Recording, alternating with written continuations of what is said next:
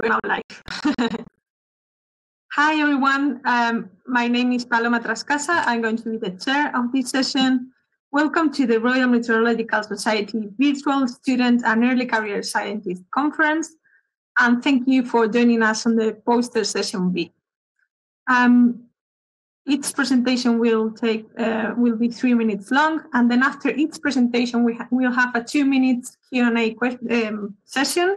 So you can ask your questions using the chat space that you have on your right in Demio. And a very important thing to remember is that you can download the handouts in the handouts section. You can download the posters from all the speakers, so then you can zoom in and out in your own laptops. Perfect. So let's start with our first speaker, Daniel Hoare. Hello, Daniel. Good afternoon. My name is Daniel Hoare. I'm a second-year PhD student from the University of Bristol, and today I'll be talking about the London Greenhouse Gas Project, which my PhD is a part of. So as I'm sure you're all aware, greenhouse gas emissions, climate change, they're very hot topics at the moment, very important topics. There's a lot of international policy in regards to these topics. As part of this policy, every year, governments across the world have to support their estimated greenhouse gas emissions each year. And they do this using inventories and bottom-up methods, which take data such as fuel usage, petrol sales, electricity generation to estimate greenhouse gas emissions.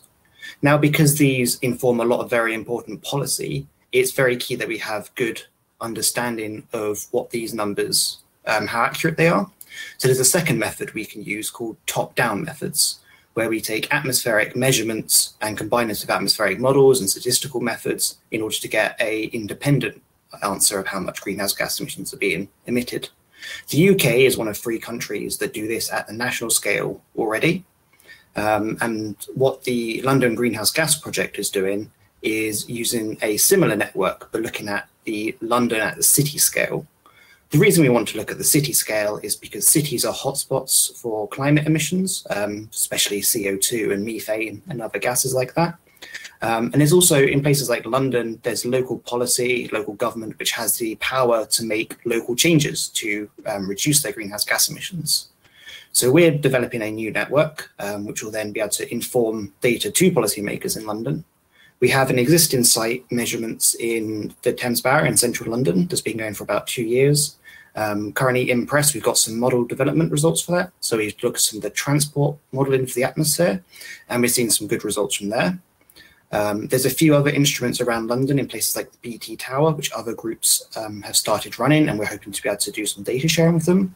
But one of the key things we want to do is install 8 further sites around the city in order to get a full network to get full coverage of London, so we can make sure we're catching all emissions within the city. So my role is as the one of the modelers in this group. So I'm currently working on doing the Bayesian modeling, which is our statistical methods, which allows us to capture this atmospheric data and use it with the atmospheric model to work out what the emissions are. So there are a couple of things I need to do. I need to make it work with the high resolution system, so where we're working with city scales rather than national scales. But there's also, we're using low cost, low maintenance instruments. So I need to be able to handle things like instrument drift. So what I'll be doing for the next few months is be running some synthetic data experiments now that the code is set up. And with this, I'll be able to ensure that our code and our model is fully characterized and we're confident it's ready, so that as the new instruments are installed over the coming weeks and months, I'll be able to start getting total emission estimates for London ready as soon as that's possible. Thank you for listening. A question from Ben.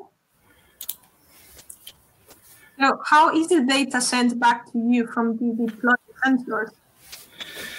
Okay, so I believe the way we are doing this is where possible, we are piggybacking on Wi-Fi signals, but it's also possible to put in SIM cards and get it to use those sort of data networks to send data back.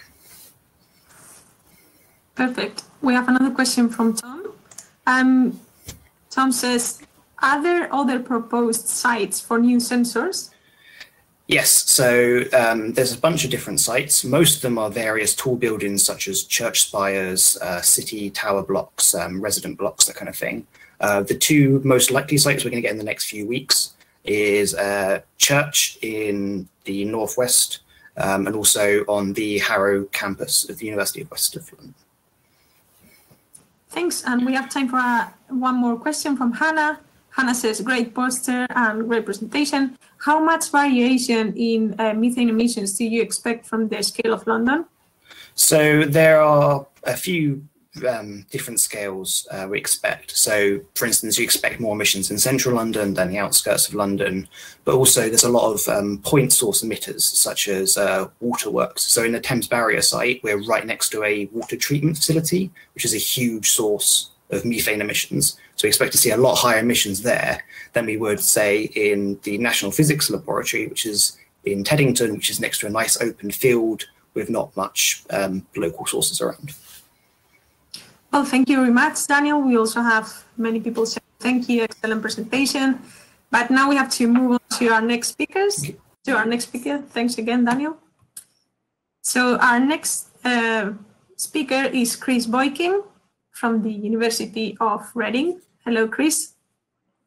Hello. Okay. Just waiting for my poster.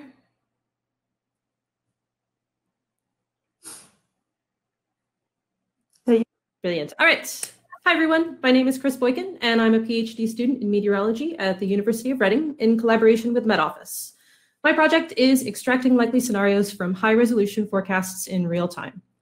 Right now, forecasters must go through huge amounts of complex data before they can issue their forecasts. This is a challenge on its own, but during high-impact time-critical events such as extreme rainfall, high winds, or snowstorms, it becomes a significant challenge. To combat this challenge, I've developed an algorithm that will reduce an ensemble of data, say 18 different members, down to perhaps 2 to 5 representations of that ensemble. I do this using k-metoids clustering, which provides a member as the center point of the cluster. This method avoids some of the problems of other clustering methods, such as k-means, that provides a mean as the center, which smooths out significant and fine-scale features that may be critically important to a forecast. The other benefit of k-metoids is the ability to change the calculation of the distance metric that's used to determine which member belongs to which cluster. I'm using the fraction skill score as the distance metric, which is a neighborhood verification method that focuses on domain-wide agreement between forecasts and can actually be converted into a real distance. In Figure 2, there's an example of how the algorithm takes a field, such as the wet bulb potential temperature, and first converts it into a gradient and then into a binary field via a threshold for use with the fraction skill score. The final plot is a result of the clustering, where 2 of the members from the same cluster are plotted overlaid from one another so you can see how similar they are. But the primary focus of this work is not just the clustering, but to examine the traceability of the clusters, essentially how the membership within a cluster changes through lead time in a forecast. Traceability can be determined by looking at a specific time window when the clusters start to become better defined, typically around a few days or so out from the forecast start date. At this point, specific scenarios develop within the model ensemble, which can then be extracted and presented to the forecasters. You can see an example of the traceability in Figure 3, where we have 4 sections in the top plot, 1 for each cluster. If a member appears within a cluster at a given time, you'll see a colored dot. The color is chosen by determining which cluster the member is part of the most often within that time window, which is the vertical black dashed lines. Within that time window, the members that fall closest to the center of the cluster the most often become the representative members, and thereby the representative forecasts or scenarios that are presented to the forecasters, which you can see in Figure 4. Each of these plots represents a different evolution of events within the ensemble, which the forecasters can then determine how probable each event is and issue any advisories necessary. That brings me to future work with the algorithm, which will include, pandemic permitting, applying it to forecasts in real time at Met Office and getting forecaster feedback directly. I'll also be testing the algorithm with multiple variable choices and testing it on various other weather types. Right now it's focusing sort of on frontal regions, as you can see in here on the plots. And I'll be trying to see if it remains a sound technique and can be adapted to different situations. And that's my presentation. Are there any questions? very much, Kris. That was excellent. Ben asked a question. He said, great poster, Kris. Did you compare a few different methods on top of k-methods to determine that it was the best choice? Oh, great question. So we did compare k-means directly. We didn't compare hierarchical clustering because that sort of comes at clustering a little differently. What it essentially does is takes all the members and then creates small clusters going up sort of like an dendrogram kind of fashion. And we wanted to compare all the members all at once. So hierarchical clustering wasn't really as useful for this process. But we did do a lot of testing with k-means versus k-metoids to see which had the best representation of a member of the cluster.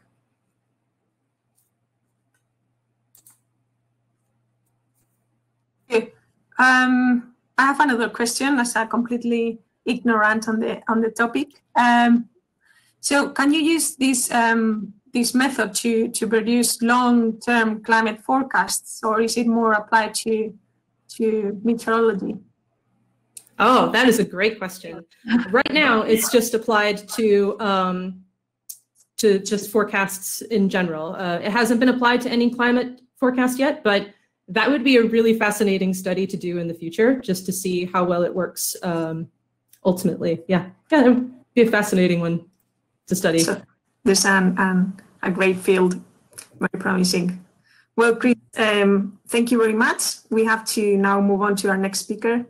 I would like to remind you all that you can download the posters from the handouts section here on your right, so you can zoom in and out each poster. So our next speaker is Max Coleman, PhD student from the University of Reading. Hello, Max. Great. I'm Max from the University of Reading, and I will be talking to you about climate responses to short-lived pollutants. So among the short-lived climate pollutants, three of the major ones are black carbon aerosol, sulfate aerosol, and ozone.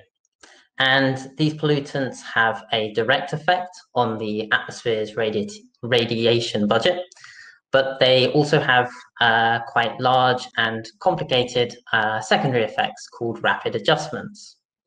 So to explain rapid adjustments by way of example, black carbon aerosol absorbs incoming solar radiation, and that's its direct radiative forcing.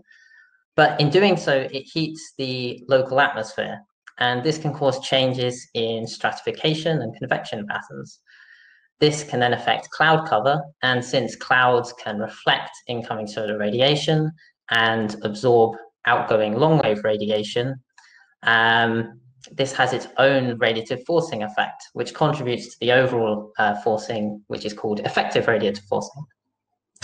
So these rapid adjustments have been studied a lot since the IPCC Assessment Report 5, and a lot of the methods used to analyze them don't distinguish between different mechanisms by which parameters such as cloud cover can adjust.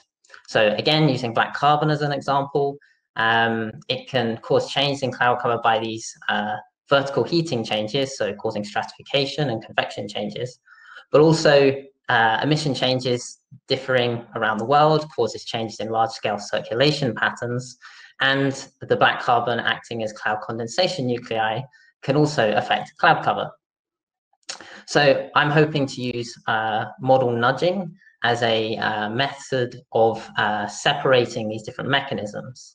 So I'm doing this with the UK Earth system model, running atmosphere-only global simulations with emissions in 1850 versus 2014. And I'll run a series of simulations indicated in my third figure in my poster. So for example, if I nudge the horizontal winds, this should suppress any changes in circulation resulting from the change in emissions of, for example, black carbon. And hence we don't get the cloud adjustment in response to the circulation changes we would have got, but we still get the adjustment in cloud to do with stratification, convection, and cloud condensation nuclei effects. So by running a series of simulations, nudging a series of different parameters, I can hopefully separate out these different mechanisms contributing to rapid adjustments such as cloud changes, but also things like specific humidity changes, since water vapor absorbs outgoing long-wave radiation as well. So far, I've only ran simulations, on-nudge simulations for sulfate perturbation, which is illustrated in my fourth figure, which agrees quite well with the UK ESM contribution to CMIP6. And I haven't got to nudge runs yet, so I can't present on that, unfortunately, but yeah, that's what I'm starting on at the moment. So I think that's everything I have time for. I didn't get a 1 minute reminder, but I think I'm done. So thank you. Thank you very much, Max. Sorry, apologies, I forgot to remind you. I was listening with big attention. So we have a question from Ben. He says, since there are so many complex interactions to consider, did you have to limit the number of numerical experiments you could do? If so, how did you decide what nudging to do, or what was the most important variable to test? So to an extent, it's limited by what I can nudge by default in the UK Earth system model. The only things you can nudge with the existing setup is the horizontal winds, U and V, and then potential temperature. And you can nudge them, you can nudge it in the troposphere and not include the stratosphere, and then also include the stratosphere. So basically, my simulations cover everything I can do, which is basically 5 different sort of configurations of what I'm nudging. So that's what limits it, and that's sort of a manageable number in terms of simulations. Great, thank you. I've got another question. So how long does it take for black carbon to cause an impact on the climate system once it's emitted? So what's the lifetime of black carbon in the atmosphere? So black carbon and also the other two as well have, I mean, as the name suggests, they're fairly short-lived, and for these, it's on the timescale of sort of weeks. So the climate effect is like much bigger than say carbon dioxide, but because it lasts a lot less time, it's not as large overall. So yeah, so quicker compared to things like CO2 or methane. So you would need large quantities of black carbon to really have a long-lasting effect. It's more if you increase the emissions, then you'll reach a new equilibrium concentration because they're continually being removed from the atmosphere. Whereas if you emit CO2, it sort of lingers for hundreds of thousands of years. So yeah, just a big increase in emissions. Yeah. Perfect. Well, that was excellent, Max. Thank you very much. Now we have to move on to our next speaker, Nele Reyniers. I'll let you know when you have 1 minute left. Sorry about that. It's difficult to yeah.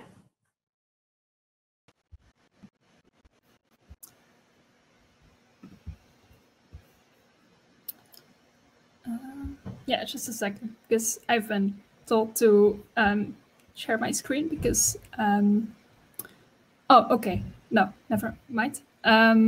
Seems like the correct version of the poster is showing, which is great. So, hi, I'm Nele Reyniers. I'm from the University of East Anglia in the first year of my PhD. And my research is on the effects of climate change on extreme droughts. And focus area is areas of East Anglia, since this is a collaborative project with Anglian Water, a local water company. So for my research on droughts, I not only look at meteorological droughts characterized by subnormal level of precipitation, but also on different types of hydrological droughts, such as periods of low flow in rivers or groundwater droughts. But to investigate the influence of climate change on hydrological droughts, I will, among others, be forcing rainfall runoff models with the outputs of climate models. But as you can see from the figures on the left-hand side of the poster under the title Before BC, these simulations contain considerable errors, and therefore, these errors as first step need to be corrected somehow before we can drive hydrological models with these climate projections. So yeah, I'm showing the results of that first step here today in these maps. From the left-hand side of the poster, by comparing the before and after maps, you can see that the bias correction method that I applied here was fairly successful in removing errors for the historical period. And if we then look at the right-hand side of the poster and compare the before and after figures, you can see that the bias correction method did not affect the climate change signal too much, which is what we wanted from this specific method that we applied here. So because the choice of bias correction method affects the resulting stream flow time series, we are applying different bias correction method to gain some estimate of the uncertainty introduced in this step. And we are planning to share the bias corrected RCM simulations in due time with the community. So if you're interested, please get in touch. And yeah, the next steps will be to use these different bias corrected data sets in a set of hydrological models, which includes rainfall runoff models, groundwater models, and water resources system models of Anglia water. And I believe that will be my time, and I'm happy to answer your questions.